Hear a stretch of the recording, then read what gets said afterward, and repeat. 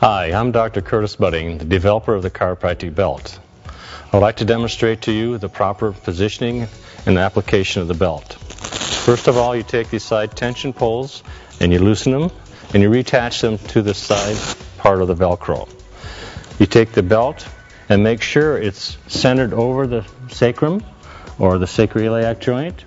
You take the belt and you Velcro it in the front. You pull the side tension poles 2 to 3 inches on both sides. This is what activates the chiropractic belt to help stabilize the pelvis. And to remove the belt, you take the reversal, you take the side tension poles, you loosen them, reattach them to the side, and Velcro the front. And the belt is in the proper position to start the next time to apply it. One of the most important parts of the chiropractic belt is the elastic webbing in the back.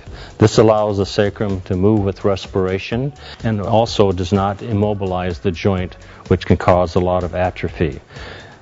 When you take the side tension poles and you're putting tension on it, you're compressing the sacroiliac joint, allowing the joint to start to heal and repair itself.